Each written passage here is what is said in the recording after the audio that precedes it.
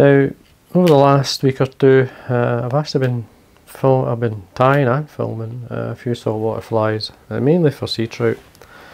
Now, there's a really well known style of fly for saltwater, and basically it's what they call a flatwing. I'm trying to show, I've got some here. Use this one to represent Sandeel. Now, the flatwing is basically a style where hackles are used along and they're laid flat on top of the shank. And what that does, I don't know if you can actually see it there, but when this is in the water and this is swimming, I mean it's like a fish. Just basically the movement mimics a fish, and there is a book on it, but it's quite hard to find. I've only had a look, and I can't remember the gentleman's name. It's really bad, but what I'll do is I'll put it in the more info part below the video, just so that you can see it. So basically these are the versions, or some of the versions I've been tying the Sandeel, whether it be with the eye, with the dumbbell eye style, or a traditional with the style of fly the jungle cock was used in a lot of his patterns. So I'm basically going to be tying this one here. Now, hook choice is entirely up to yourself. There's lots of hooks out there. This one I'm using, it's the heavier side. It's got this quite a strong hook. You can go lighter wire if you want it to be a bit higher up, as well as depends on the line you're fishing. This is a streamer hook, size 4, and this one's from a company called Ahrex. Nice strong hook. You want a nice flat shank on it. Usually they're straight eyed anyway. So thread, again, it's up to yourself. As you probably know, I practically use 8/0 thread in everything I tie. Though I do have a stronger, it's just I find it, I'm just that used to it, and you can get it tight, especially in a fly like this. Now you run the wax through. Now you could use this, you could use a white head or which I've done one or two as well. This is an olive done, just a darkened head down. It's entirely up to yourself, but I'll just use the white. I'm just going to put down a layer of thread along the shank to reach the point of the hook, and remove the waste. Now the underbelly of the Sandeel is white, so I'm using white bucktail. Now you don't need a lot. This is basically tied in as support, to support the wing and hold it up. This bucktail and a hackle is tied in to do that. So I mean, this combination is my own to represent the Sandeel and what I think does represent it. So now, as you see, I've got a few fibres here. Now you don't want it too long. It's just so basically an underwing or support, as I say, for the wing. If you look at the size, maybe 1.5 times the hook size or length. Just tie this on the top, and then basically what it's going to do is just brush out, like spread itself out, which is fine. Trim this the length of the body. Now I've got a cock hackle. This is just a white cock cape, it's just a Chinese cock. And what we've got here is the hackle, it's a white cock hackle. I'm just going to tie it straight on the top and including the fluff. Now when you tie these lengthwise, depending on the size of the Sandeels, can be quite large. I mean 6 inches and more even. So they're different lengths. I mean, a comfortable length that suits you. Now that's about twice the hook length in this. As you see, the curve is up. Now that's going to support the wing. Now what I'm going to do here, this just happens to be the same length as the body, so I'm just going to quickly take my thread up and come back down nice and tight. Following the tips of my fingers and pulling in the waist part, just basically the waist of the hackle, and that's sitting nice. So we've got the support for the hackles. Now you could 2 to 3 hackles again. I mean, I'm going to build up the colour, so I'm going from white to a grey to a yellow olive to a dark olive, and this will give you the colours of the Sandeel, the back of the Sandeel. So, and these are going to be tied in as normal, flat on top, just like that. Now I'm going to tie in some of the fine fluff as well. I'm just going to slowly extend it, so this is about maybe ½ inch or so further on than the white hackle. I want it on the top, so make sure it sits before you do anything. Now a couple of reasons I like to tie in the fluff: it helps to control, cushion the stem when I'm tying it in. Trim that way. Just leave that at this point, and then I'm going to tie in the yellow olive on top. Let me show you this first. So there we are, and because of the length of the fly I'm going to have to come out a bit, so I'll zoom out so you can see the length of the fly, of the Sandeel anyway. So again we tie this on the top. Now I forgot to mention the hackles I'm using. These are saddle hackles. These are kind of old Mets saddles that I have. So they're just short. These are, I've had them for years. This here was a like a ginger brown, which I dyed olive. I've obviously got the natural is the grey is a natural colour. So it's just, I'm using these up. There was certain saddles used and were renowned for, I think they came from Whiting, for tying flatwings. I think the nearest to them would probably be a Peacock.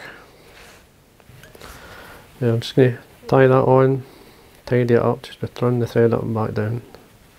Put a tiny bit of flash in. And this here's, what's a flash out there? This is a crinkle flash. It's got that nice barring on it which catches the light really well. I want two lengths. I want it slightly longer than the yellow olive. Tie it right on the top. Just going to hold my thumb on top of the wing, and then these waist ends, I'm just going to take one down either side. You could cut them off, but it's not going to make any difference to the fly. And then the last hackle on top is my dark olive.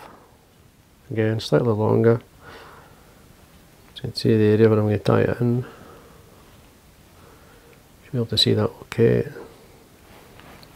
Again, I'm going to use the fluff as a cushion, 2 or 3 turns.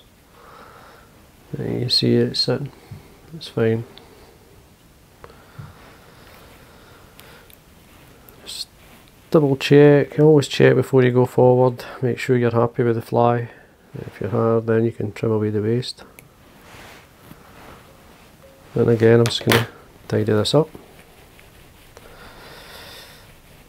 And then for the body, could be, I've used quite a lot of things in the body of these flies. One of the things you can get, if I had no pearl of this, but this is just a Madeira braid. There's a gold, there's a silver. You get a pearl. I've ran out the pearl. So what I'm going to use, you could use it's an opal mirage or just a pearl tinsel. But I'm just going to use to roughen the body up a wee bit, a bit of dubbing. This is just the pearl Lite-Brite for the body. So tie this on.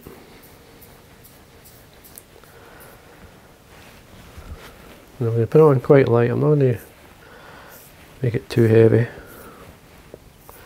Just make sure I cover the body.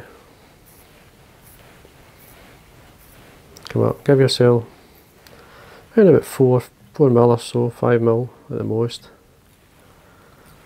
from the eye. It's fine. I'm just going to level the hook out a wee bit.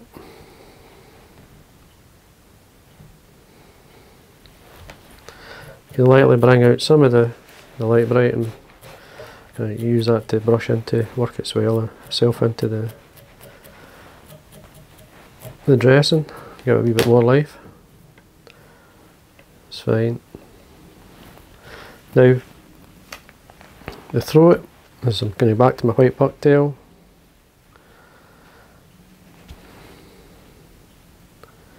Now the underbody obviously is white, as I said.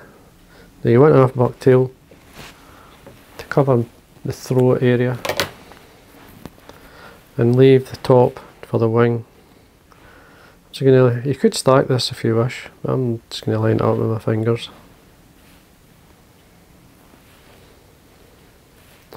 The length, just slightly by the hook. You could be shorter if you want.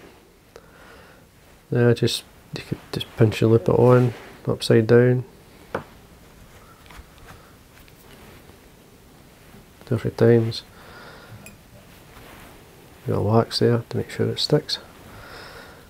Now that you can see the bucktail flares a wee bit. Just checking it's all the way around, at least half. Yeah, that should do it. Bring out the buck out of the waist ends and trim them away.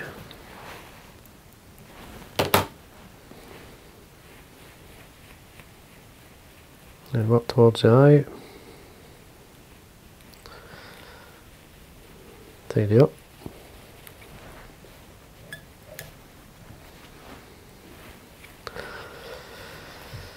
There we are. A couple of broken ends here, so I'm just going to take these out. And then for the wing, I've got a dyed, this is a dyed yellow olive bucktail.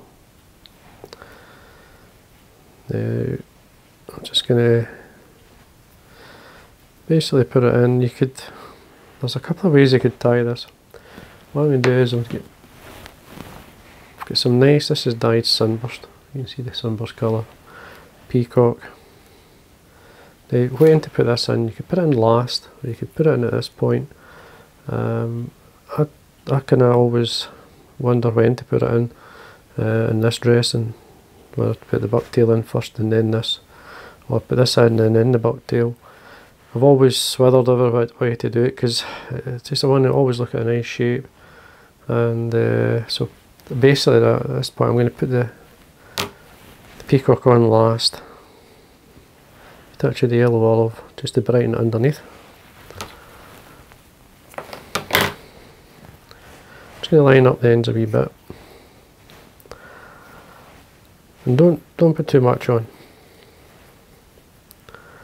The length you're looking towards, say, if you're looking at where you put the support, the white, just to the end of that, use that as a guide.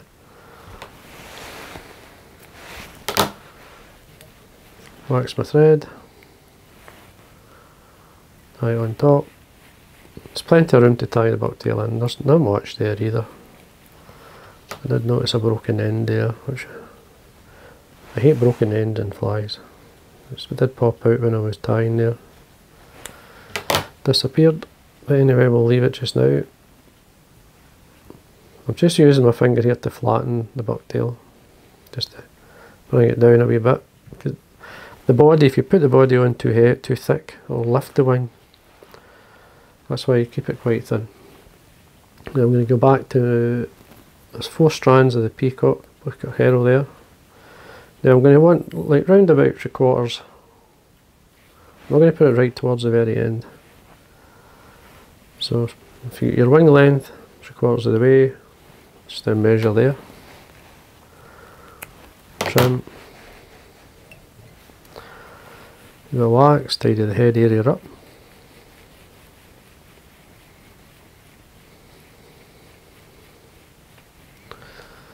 Now in the original Flatwings, jungle cock was used in a lot of the patterns. Not too bad. And then, so that's what I'm going to do. You could use adhesive eyes if you like, whatever you have. I've got some with and some without. But I'm going to just use 2 jungle cock eyes, 2 kind of, not big eyes. And the eyes on a Sandeel are not too far back, they're quite close to the head, so 2 eyes here. Tie them in. Put them on the sides more than on the top, just in line with the body usually. Just spend a bit of time lining them up. Looking from the top down, making sure that they're both the same length. It's fine. Just going to fold back the waist ends, tuck them back. You've seen me doing that a lot of times, it just basically locks them in. Any fine fibres or anything, try and tie them down.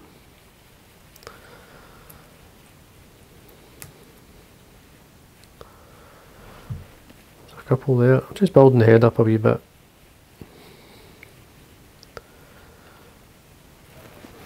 And then let it finish.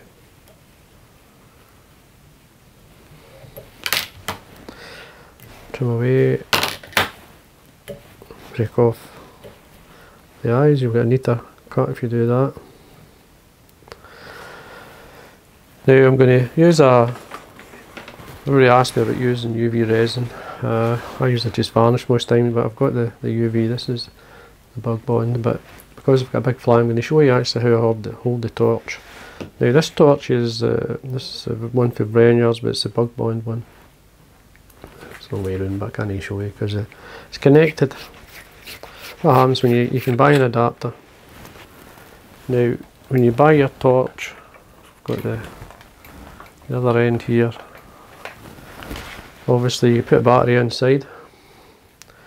Comes with the end with the turn it on and off. But you remove that, and when it comes with the adapter and you plug it in, there's a wee pedal on the floor. The activator switches on and off. This goes in here in the place of the battery, then you screw it tight.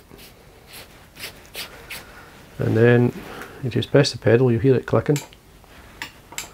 You see it coming on and off. That's how that light works. So what I do is I usually put it in my palm, and then when I put the resin on, I just lightly, this is a light resin, maybe better with the heavier, it wouldn't run so much. But I'm putting it lightly onto the head. I don't really want it to run into the dressing, so just nice and light. And then instantly I can set it, stops it running. So you've got the torch there ready to go.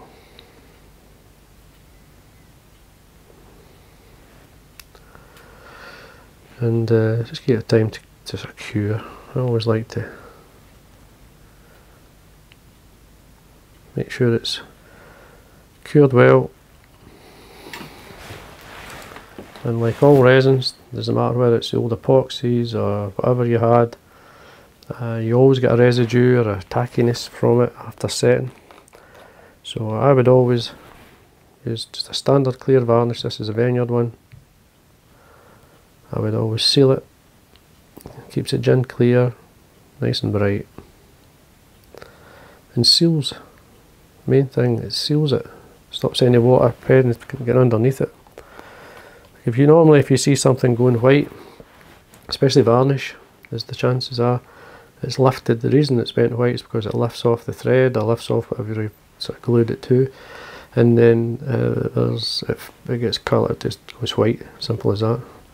And there we are. Now I'm going to show you what this looks like. The old trusty hairdryer is going to make a bit of a noise, but you'll see how the back moves really well. You're never going to see it better unless it's in the water. But anyway, we'll just put the hairdryer on so you can see it. And as you can see, it doesn't take much to get it to move, especially towards the back. Okay, basically wiggle, the tail wiggles well because of the style. And at the same time you can see the proportions of your fly and how it's going to sit in the water. Obviously water's a heavier medium, so it's going to be a bit slower than air. So there you go, and that's the Sandeel version of the Flatwing, which are basically just a colour combination that I like to use in standard flies. So anyway, I hope you enjoyed that.